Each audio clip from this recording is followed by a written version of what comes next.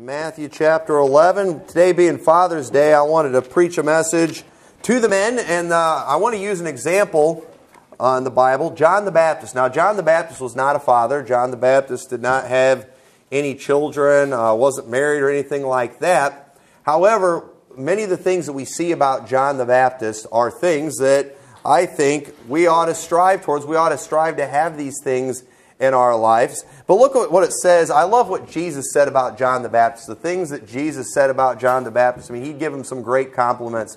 John the Baptist received some of the greatest compliments. He got mistaken for Jesus.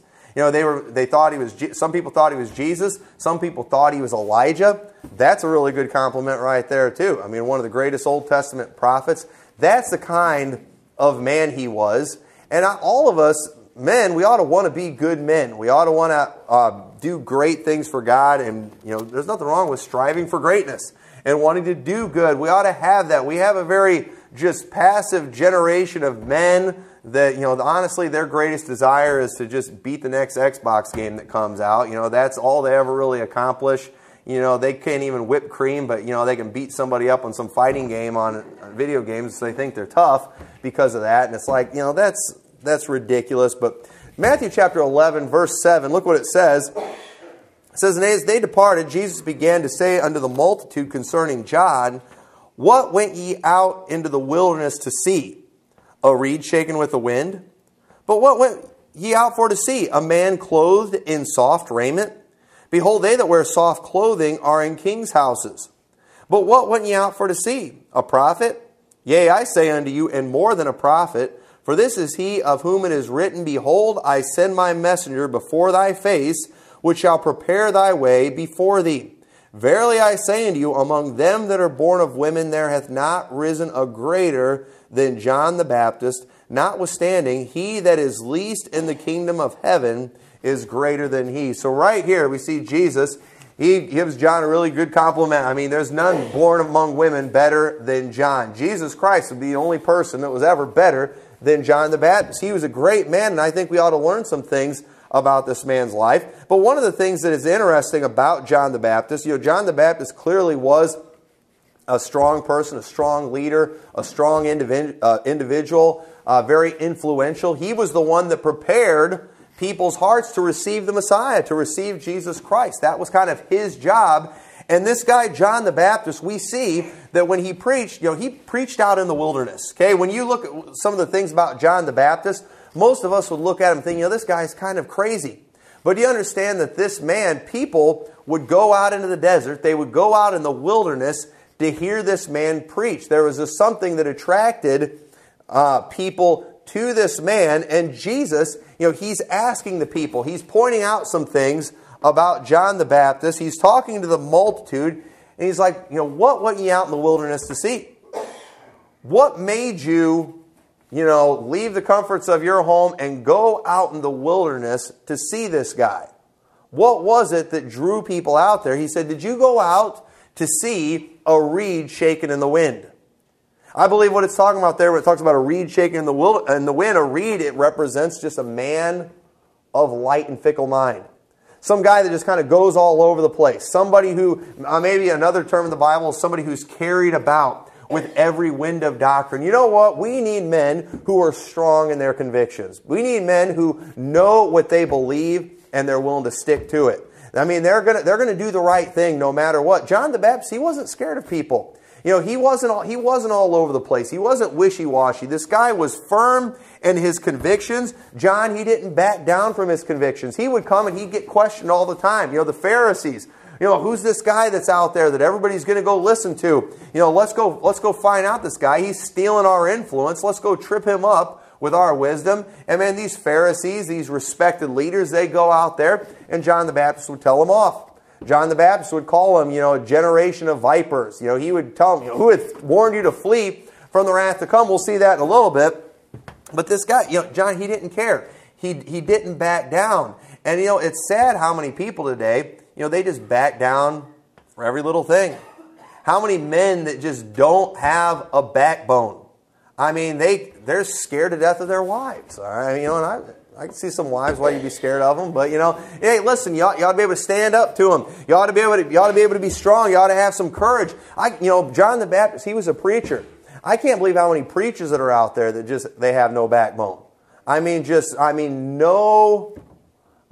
determination, no conviction. You challenge them on anything and they just wimp out. And I don't like people like that. I like people that are strong, that are bold. They don't care who they're talking to. Those are the kind of people I run with. Those are the kind of people that I hang around. People that aren't afraid. People that aren't afraid to tell me off.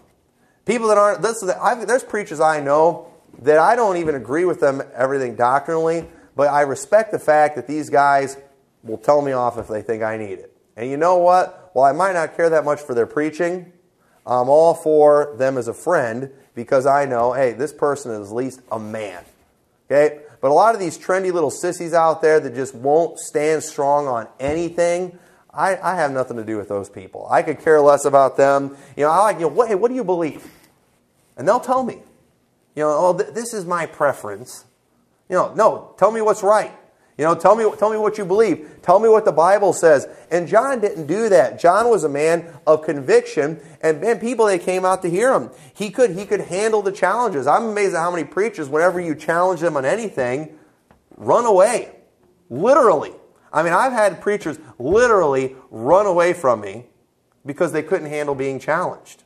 They don't know what to do with that. They can't even face somebody. We need to teach our boys to be men. And they need to teach our boys, even how to take some rebuke and how to look somebody in the eye and just be strong, have some conviction. And John wasn't like that. He wasn't a reed shaken in the wind. He didn't just go with the flow. He didn't just do what everybody else does. He was a strong individual. And I believe God wants us men to be that way.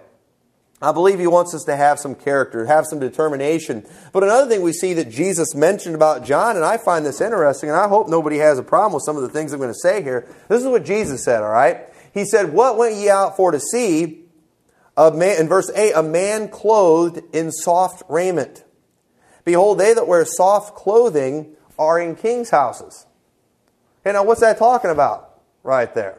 Well, if we look up the definitions of some of these words, and what it's talking about, I think we can find out, a man in soft clothing, it means a man, one commentary I read, a feeble and effeminate character, unable to bear trials and hardships. Okay, let's look at what John the Baptist wore first before we go into this. Look at Matthew chapter 3 in verse 1. It says, "In those days came John the Baptist preaching in the wilderness of Judea and saying, Repent ye, for the kingdom of heaven is at hand. For this is he that was spoken of by the prophet Isaiah, saying, The voice of one crying in the wilderness, Prepare ye the way of the Lord, make his paths straight. And the same John had his raiment of camel's hair, and a leathern girdle about his loins, and his meat was locusts and wild honey." Okay, this was a pretty rugged individual. He wore some pretty rugged clothing. Now, there was a reason for that. The man preached out in the wilderness, okay? You're going to dress a certain way in the wilderness. I wouldn't wear this if I'm going to go out hunting, if I'm going to go out in the wilderness, okay? I believe that we ought to dress, for the circumstances that we are in, okay? When you're doing physical labor, there's certain types of clothing you're going to want to wear that will help you, that are going to help you in that. And John the Baptist, he wore... he had a pretty rough exterior, wore the leather, the camel's hair. It helped him being out in the wilderness. And Jesus said, "Did you go out to see some guy dressed in soft raiment? In soft, effeminate clothing?" Some more things about that. The kind of raiment here denoted was the light, thin clothing worn by effeminate persons. It was made commonly of fine linen and worn chiefly for ornament. Okay, I don't believe that men ought to dress with ornaments. The things that we wear ought to have a purpose. Now, I might be sounding a little hypocritical because I'm wearing a tie right now. I still haven't figured out the purpose of a tie. All right. So yes, maybe I've adapted a little bit to culture myself. I haven't figured out the purpose of this, but we shouldn't just wear things, for ornament. Okay, I wear a wedding ring. My wife wants me to wear a wedding ring. Okay, it tells all the other women, back off, I'm already taken, okay? So there's a purpose for the ring. Notice it doesn't have any diamonds or anything like that because I would lose them, all right? Because I wear it all the time. I wear a watch, but notice it's nothing fancy. It's so I can know what time it is, all right? And it serves a purpose. But, the clothes, but, when we start just decorating ourselves up with jewelry and doing the piercings and all these things, what's the purpose of that? There is no purpose in that. The way some of these guys do their hair. Listen, guys, we don't do our hair, all right? We comb our hair. We don't want to look like we just rolled out of bed. But, I'm not going to the beauty salon and getting a hair perm or anything like that. In fact, one of the terrible experiences in my life, my sister, she was going to beauty school to be a beautician, and so she had to do so many haircuts and all these things, and she had to do it at the beauty school, and so she wanted to start cutting my hair, and she needed to do it there for it to count, and so I went to go to the place where she, did her training and everything, and it was like a full-fledged beauty salon. And I'm in there, and there's all these women in there, getting their hair permed, getting their hair shampooed and everything, and I'm like the only guy in there, and and here's the thing, when it comes to those type of things, women love that stuff, all right? Women love the luxurious things, going and getting their nails done and their, their feet pedicured and all that kind of stuff. But, guys, I hope you're disgusted by that kind of stuff. I hope you don't enjoy that type of thing. Now, my wife does, and that's fine. But, I'm in there, and all these women are having these things done, and you could tell they were loving it. I mean, they're just like in paradise getting their hair done, and I'm sitting in there and I'm like, I should not be in here. All right? I am not into these luxurious female things, and I absolutely hated getting my hair cut there. And I told her, it's like, you can keep cutting my hair for practice. I do not want to get my hair cut at that place. I felt too weird being in there. I am not into that. And it just seemed, and if there had been a guy in there enjoying that, I'd have really been worried about that. With women, that's fine. Listen, women are different. There is nothing wrong with a woman being feminine. Absolutely nothing in the world wrong with that. It's wonderful. It's normal. But when a guy is that way, when a man is effeminate, there is something problem. In Christ, he asked them, whether they were attracted by anything like that. Okay, no, there wasn't anything about that. I hope as a man, our goal is not to have people talking about our clothes. Okay, we don't do that. We don't talk about fashion and styles and things like that. And, if we do it, once again, it's usually negative if we are talking about that. But listen, nobody went out to go hear John because of how he was dressed. All right, and you see some of these guys too in these more modern churches, the way they're dressing, and they wear just these flashy, girly, effeminate. I've seen guys in Baptist churches preaching in skinny jeans. And listen, you dress for what you are going to be doing, and there is no purpose in the world for skinny jeans, people. All right, there is no purpose in the world for that. I can't even think of a reason. I can't think of one reason, but I don't want to mention it here in church because that's too disgusting, and we're not those type of people. But I'm telling you, it's nasty. It's disturbing when people dress that way, and nobody is attracted to somebody because of that. That's not why they went to go hear John the Baptist. He wasn't like that. Jesus said the place to expect that is in the palaces of kings. In the court of Herod it might be expected, but not where John was. You're not going to see that out in the wilderness. This kind of clothing, once again, was of emblem of riches, splendor, effeminacy, feebleness of character. He meant to say that, John, he was different than that. That's not how John was. John, he was dressed in a way fitted to endure trials and difficulties, and he was qualified to be the forerunner of Jesus Christ and to be preparing the way of the Lord. And the Bible says in 1 Corinthians 6:9, it says, "Know ye not that the unrighteous shall not inherit the kingdom of God? Be not deceived, neither fornicators, nor idolaters, nor adulterers, nor effeminate, nor abusers of themselves with mankind." Effeminate. Once again, acting like a woman or unmanly. Hey, ladies, don't take it wrong. It's wonderful when you act like women.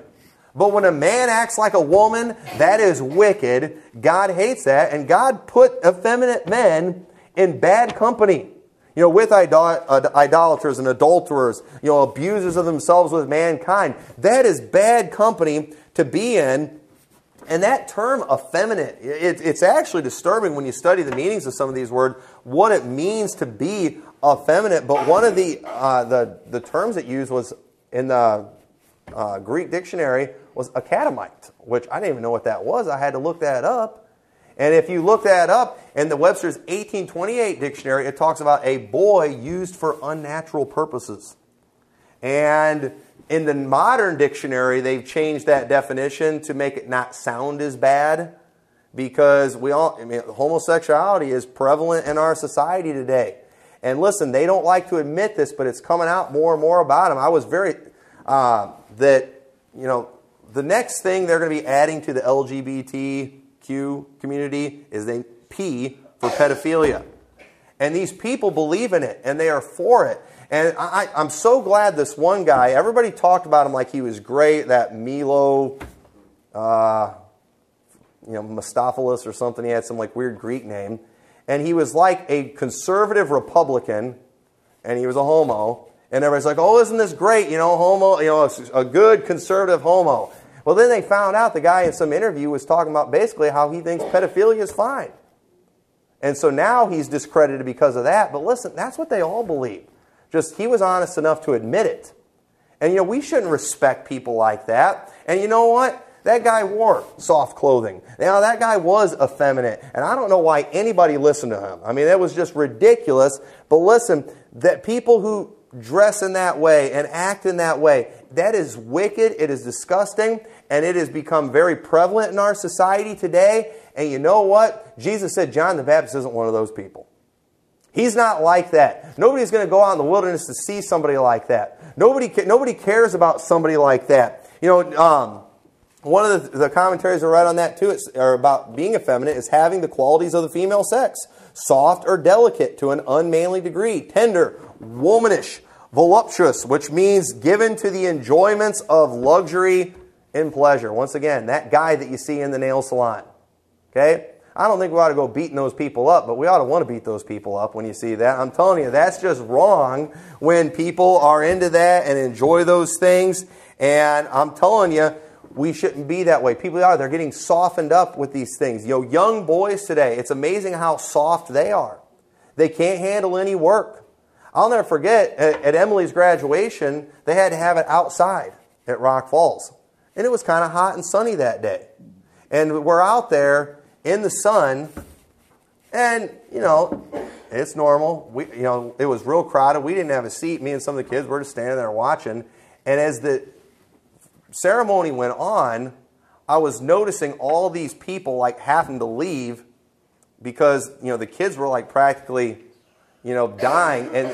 And just, I'm not kidding, every few minutes you would see, some mom or some grandma who looked absolutely fine carrying this, beet red, just doughboy kid that you can tell has never been out in the sun in his life, because he just couldn't handle it out there in the elements. I mean, your stereotypical video gamer kid, just every few minutes one of them is bringing them out because they can't handle sitting out in the sun. Well, you know what? Men ought to be able to work out in the sun and sweat. And it's like these people, man, what's this fluid coming out of my head? What's going on? I've never experienced anything like this before. Yeah, it's called sweat. And you know what? I'm having the problem getting shaky. Like, drink some water. You got these, and then you got these kids, these little kids, their parents, they give them every little thing they want. They're always eating ding-dongs and ho-hos and drinking soda. And then, they wonder why their kids are having all these health problems and things. And listen, you need to teach them to be a man. You need to teach them to toughen up. You need to teach them to go outside and do some work. Go tell your kid to dig a hole if you have to. All right, if you have a little yard, go tell them to dig a hole and then fill it back in. They need to know how to do some work. They need to know how to get dirty. They need to know how to get sweaty. They need to be able to handle things, because if they don't learn those things, they're going to become soft and effeminate. They're going to start enjoying those pleasures. They're going to get used to, hey, this is kind of nice just sitting around playing video games all day. That's a big danger in the summer for boys. School's out and, they're not in PE anymore. The only place they ever get any physical education. And even PE in schools, they pretty much just have them power walk anymore. They don't even have them hardly do anything. Coaches aren't allowed to throw basketballs at the kids' faces anymore. They can't play dodgeball and stuff, where somebody could get hurt. They need that stuff. Okay? Boys need competition. They need to go out and they need to play a game, and if they get beat, they need somebody making fun of them because they got beat. So it'll light a fire under them, so they will work harder and try harder. And they need somebody pointing at them and calling them a loser, so they will do better next time. And I know this is politically incorrect, and I'm just kind of ranting on a rabbit trail right here, but we need this in our country today. Boys today are soft and effeminate and pathetic, and we wonder why they can't handle anything in life. You know, they grow up and they get older and they start to mature. They start having that desire for the physical relationship. But then they're not taught any character. They're not taught about how you're supposed to get married first. And then after you get married, you end up having kids. And then you know what? When you have kids, there's going to be challenges that come. There's going to be financial challenges. There's going to be financial hardships. There's going to be things that you're going to have to deal with that are difficult. And you have these little Fauntleroys that just never dealt with anything. Mommy and Daddy gave them everything they ever wanted in their whole life. And then challenges come their way. And what do? They give up. They quit the marriage. They quit. They won't take care of their kids. They're not good dads. They don't know how to handle any challenges. And listen, this all goes back to you spoiling that kid. Shoving all that sugar down his throat just because he yelled for it. Buying him all those video games because you felt like you were a sorry parent, and you felt like you'd be a good parent if you always kept him, up to date with the latest and greatest video games. And you ruined that kid. He is now soft. He is effeminate. And then we wonder, too, why people are going into all this perversion. And it's ridiculous. And we cannot do that. We can't let that happen. We need strong men. What are we going to do if they ever do the EMP and we lose power? You know how fast people are going to start dying? I mean, they're going to die so fast just because, not because they don't have electricity, because they don't have television. I mean, what are these people going to do when their cell phone battery dies and they can't recharge it? They're going to start having mental and emotional breakdowns. They're not going to be able to handle it. So we need to start preparing them for these things. Have them do challenging things because they need it. And being effeminate, it's wicked, and we need to stay away from that. And John was not like that. Jesus said, they're in king's houses. Those people living in all the luxury, those people that just have everything, that wear the fine clothing, that's not what John the Baptist was. He ate locusts and wild honey. He wasn't eating the Little Debbie cakes and all those and McDonald's and all those other things that everybody enjoys today. It's so amazing how spoiled kids are. I appreciate what Michelle Obama tried to do with the whole getting healthy food into the schools and stuff, and instead of having candy bars in the vending machines, put vegetables and stuff in there. But listen, it's about the home. It's not about the schools. And when the parents in the home are feeding their kids all that junk, listen, when you've ate a ding-dong, carrots just aren't going to matter anymore. You're not going to care about those things. Once you drank soda, why would you drink water anymore? Why would you drink water anymore? And when you are constantly giving your kids all these things, they're going to get used to it, and they're going to expect it all the time. And it's ruining people. And so we need to toughen our kids up, especially our boys. You need to toughen them up. You need to let them endure a challenge. Dads, if your boy's out and he gets hurt and he gets a boo-boo and he's crying, you need to tell him to tough it up. Be a man. Mom can kiss him later, but you need to encourage him to just tough it up and be a man and deal with it. That's part of being a dad. And and thank God. Thank God for moms and dads. That's why we need both. Okay? Jason had that experience last year or the year before where he broke his wrist falling down the stairs, playing a game I had taught him that was pretty rough, and we didn't know it was broke, never took him to the doctor or anything.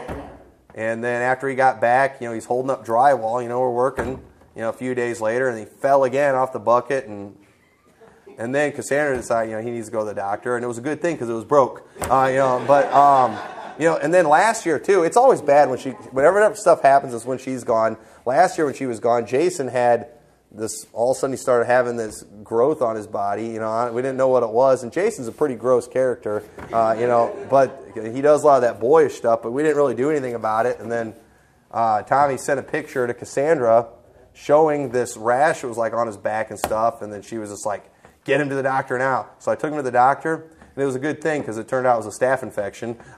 He had got it just what he was doing detasseling and walking out in the corn and being wet all the time, and he just got a rash, got infected, and it's a good thing Mom was there for that. But you know what? At least I was there to toughen him up, make him deal with it for a while. So he got cured. All right, he's fine. Nothing happened, but he got toughened up a little bit in the process. But because Mom was there too, he didn't die either. So that's why God gave both. All right, that's why we need both. So he's going to be tough and he's going to survive. And so anyway, but John the Baptist, so he did. You know, he stood out in his appearance. He didn't dress flashy or even in a flattering way. It was a way that was fitting for where he was and what he was doing.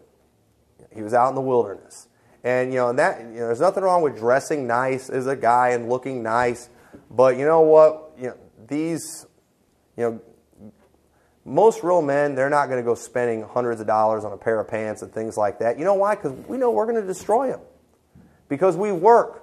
You know, we do physical things, and so we're going to go get the cheaper stuff. We're not going to dress in these flashy ways, wear ornaments, things like that. And so look at verse 9, what it says about John. It says, I'm back in chapter 3, back in chapter 11. In verse 9 it says, but what went ye out for to see? A prophet? Yea, I say unto you, and more than a prophet. For this is he of whom it is written, behold, I send my messenger before thy face, which shall prepare thy way before thee. Verily I say unto you, among them that are born of women there hath not risen a greater than John the Baptist, notwithstanding he that is least in the kingdom of heaven is greater than he. Okay? John the Baptist, not only was he a prophet, he was more than a prophet. In fact, he was the best there ever was. The best that there ever was. You know what? I know we're trying to get rid of the competitive spirit in boys today, but you know what? It ought to be in us that we ought to want to be the best at what we do. There's nothing wrong with wanting to be the best in your job or in your field, whatever your ability is, whatever you're doing. If you have a desire to be the best and to beat the competition, there's nothing wrong with that. If your kid plays sports and he wants to beat the other team and he wants to beat them bad, don't discourage that. Motivate that. There's nothing wrong with wanting to be good at something and wanting to be the best. It's like we celebrate mediocrity in our country. We celebrate failure more than we celebrate success in our country today. But John, he was the best at what he did. And notice when it came to John, John didn't care about the size of his audience. John preached in the wilderness, didn't he? But you know what? John would get a multitude to come out to hear him in the wilderness, didn't he? With John, it was just about doing what God wanted to do. And if he would have been about himself, if he'd have been about the audience, he would have been in the cities, wouldn't he? But he didn't do that. He went out in the wilderness. He went wherever God wanted him. He would go places where there was much water so he could baptize people because that was what he was supposed to do. And you know what? If you're gonna start a business, nothing wrong with wanting to be the best at it. Nothing wrong with wanting to be successful at it. When we started this church, I wanted to start a church in Illinois. You know why? Illinois is where I'm from, one, and our state stinks. Our state's got the most corrupt government. I mean, our state's terrible. And you know what? I'm not insulting anybody here. I think y'all are great people. But you know what? This community is not that great either. This community's got some issues. Read the police report sometime. Look at some of the demographics around here and the way, the amount of welfare that's in an area our size is crazy. It's ridiculous. We ought to be embarrassed by that. But you know what? I didn't want to go start a church somewhere where everything's great. I don't want to go start a church that's already got, a zillion other great churches. I want to go somewhere where it's needed. And I want to accomplish something here. Most people, if they're going to try to build a great big church, they're going to go into some big metropolitan area somewhere. No, I'd rather do it out here. This is where God called me. I want to do it here. Out in a rural community, in a smaller area. This is where God wants me, and I want to do it here. And there's nothing wrong with wanting to be the best at what you do. I want this to be the best church in the world. I agree. We still got more proof that we got to do, but we're going to keep on. We're going to keep on going. We're going to keep on going with that, and there's nothing wrong with that. Okay, it's not that we're just going around saying we're better. We just want to be the best that we can possibly be. And if we get a little competitive while doing it, you know what? That's just part of being a man. And, we're not going to and don't discourage your boys from that. Teach them to be good sports. They don't need to go rubbing it in other people's faces. You need to teach them that when you win, act like you've won before. I'm always talking about these Twitter preachers that are out there that are always bragging on Twitter about stuff. And, and I see these preachers every once in a while.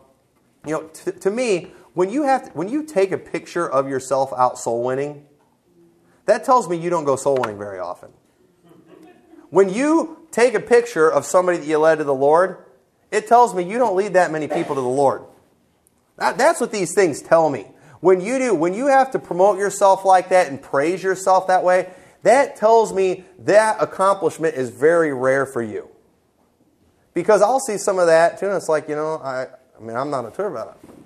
I could be showing that stuff too, but those things aren't that big of a deal for me.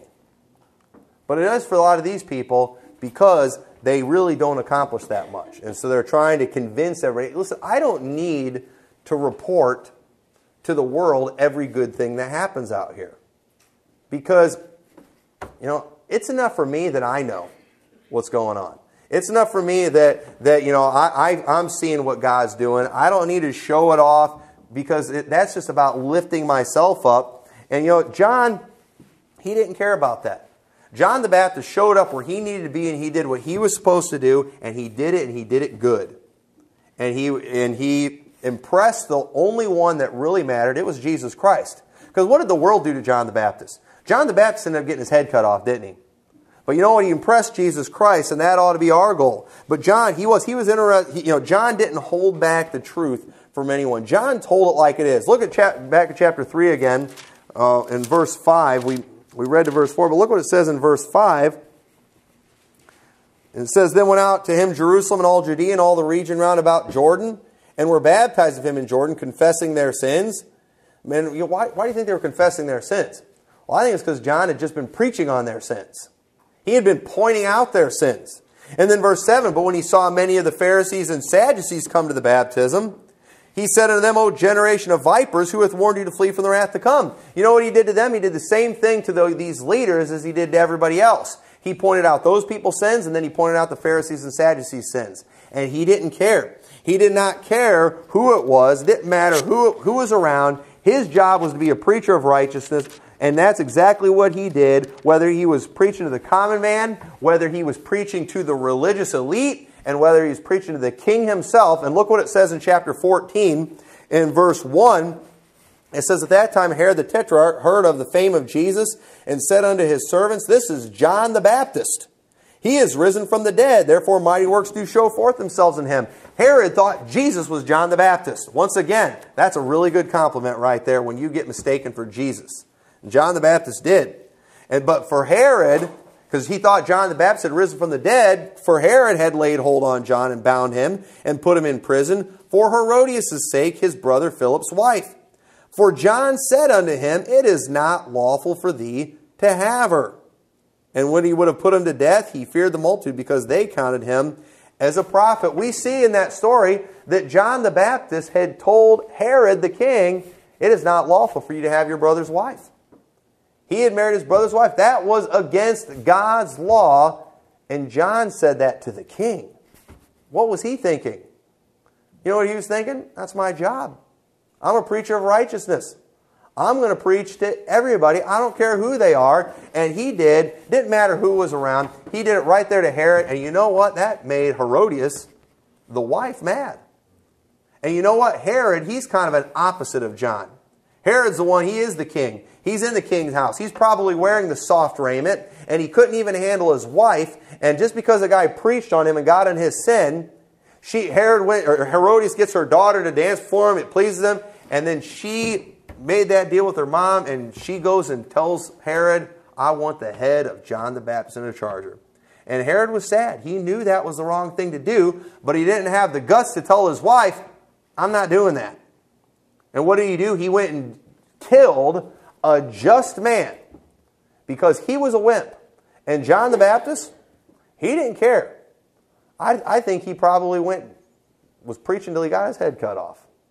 You know, John the Baptist, he said it didn't matter. He was a man. He was the same all the time. He didn't hold back the truth from anyone. And we need to be that way. We need to have conviction. And we need to, whatever it is you do, whether it's a carpenter, you ought to want to be the best carpenter. If you're an electrician, you ought to want to be the best electrician. Mechanic, you ought to want to be the best at what you do. That ought to be your desire. You need to instill that in your boys, to be the best at what you do and be successful at it. Be consistent.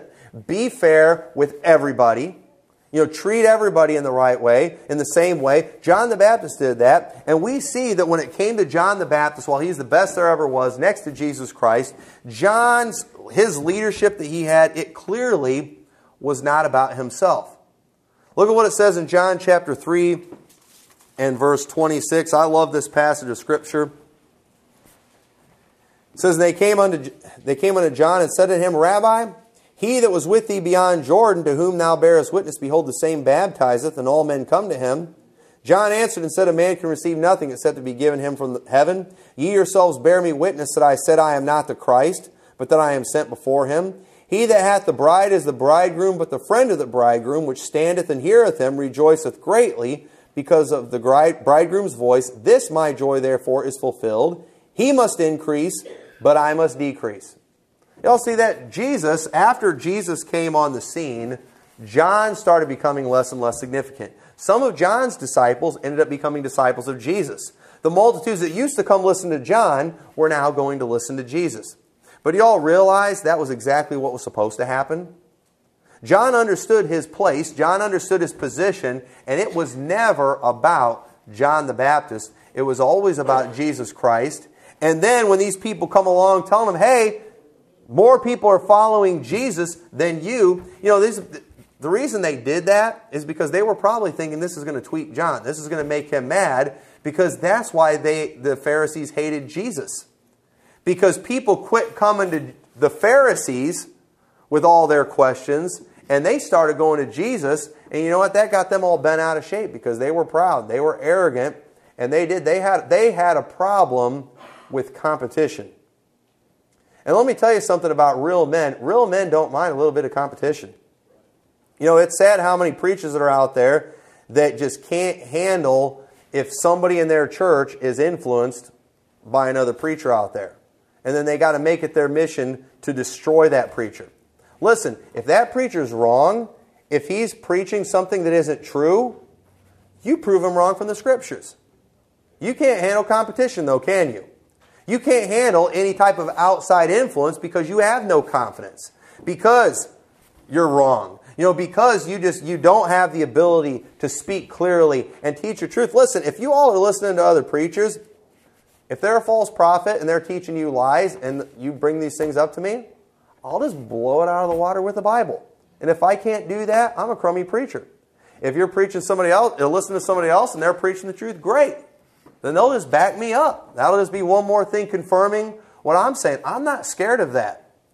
And it's interesting to me, all these preachers that are out there that are always got to be bad-mouthing these guys, ones too that aren't even that bad. To me, it's just because, you know what? More people are now listening to them instead of listening to you. And if that person's preaching the truth, who cares if they're going to them instead of you? As long as the people get the truth, we should be happy. Okay, maybe somebody's church, they might get, maybe it's somebody else in the area. If they come in, if they're preaching the truth, their church might get bigger. The competitive side of me might start to say, oh, I got to do something about that. But here's the thing, if they're preaching the truth and people are getting saved, I ought to be thrilled about that. Because ultimately, this is not about Liberty Baptist Church or Pastor Tommy McMurtry. It's about Jesus Christ. And that's how John the Baptist worked. That was how he was. He said, he must increase, I must decrease. That is an impressive attitude right there. John the Baptist didn't see Jesus as competition. He saw, hey, I'm on his team. John the Baptist actually saw what Jesus' success is his success. Because it was his job to get people following Jesus. The fact that he was doing that good, I mean, that showed that he had succeeded. And you know what? Ultimately, what ended up being John the Baptist's greatest attribute was how much he was like Christ. The fact that he was mistaken for Christ, Jesus was mistaken for John the Baptist, John was mistaken for Elijah. I mean, that to me is the greatest thing. And when it comes to Jesus and John, they were both either loved or hated, weren't they? Both of them ended up being put to death. They either had loyal followers or they had mortal enemies. And they were both put to death. But one of the biggest problems with men today is, they try to lead without ever making any enemies. It's like they're trying to live this life. I don't want to ever make anybody mad. I don't ever want to make my coworkers mad. I don't want to make my neighbors mad. I don't want to ever make my wife mad. They're not willing to just do the right thing because it's the right thing to do. And we see that the two greatest men that ever lived, number one, Jesus Christ, number two, John the Baptist, they ended up being put to death. But you know what? The truth is you can't be a leader without having enemies. You're not going to be able to do the right thing in this wicked world unless you're willing to go against the flow. You're willing to swim upstream. That's what we're up against, and that's what we have to do. And we need men like John the Baptist leading homes, leading our churches, leading our community, leading our nation, men of strong character, men of strong conviction. And John the Baptist is a great example of that, and we need to try to follow that the best we can. Don't get caught up into this, no competition, let's all be soft and gentle and effeminate. No, that's wicked stuff right there. That's the very opposite of the kind of men that we're supposed to be following. And so be a man of strong conviction. That's the best thing you could, as a father, that's the best thing you could ever do for your son. It's to be an example of that. So he will be the same way. And he can turn out and be a real man of God. And so with that, let's all stand together.